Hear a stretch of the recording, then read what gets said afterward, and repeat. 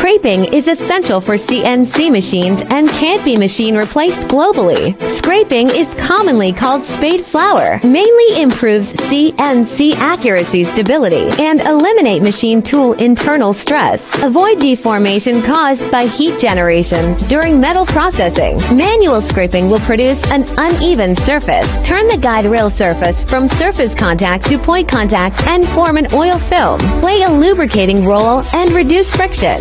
Extend CNC machine tool service life. Scraping of bearing seats.